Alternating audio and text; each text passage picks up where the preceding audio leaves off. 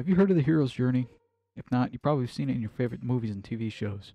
Examples like Star Wars, The Hunger Games, and The Hobbit follow the model of the hero's journey. The model is like the hours on a clock. Each hour is a checkpoint that matches the story. Here is how the hero's journey goes. 12 o'clock. The ordinary world.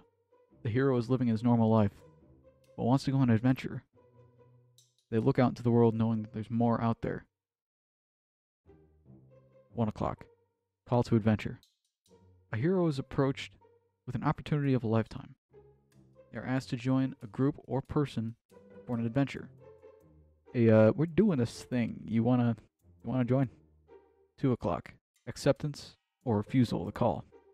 The hero decides to either go or stay. Regardless of how he feels at first, they're going to go on the adventure anyways. If they didn't go, that'd make a really short and disappointing story now, wouldn't it? 3 o'clock. Meeting the mentor. The hero has no idea what he's doing. A mentor, usually being an old man, helps the hero become a warrior before the journey can really begin.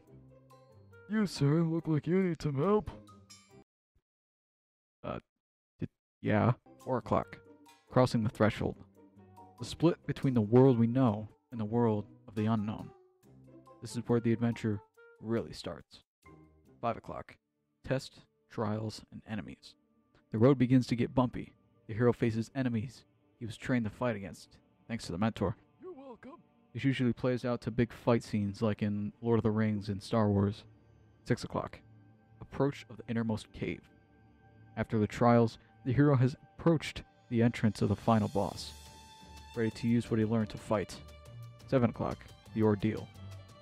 The hero fights the big boss man, usually getting down halfway through the fight.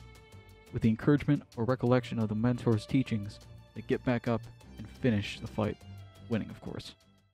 8 o'clock. Reward. The hero has won. He receives a special something for his troubles.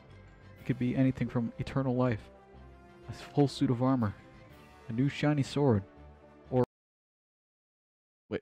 Wait, what the 9 o'clock. The road back. With the mission done, the hero makes his way home.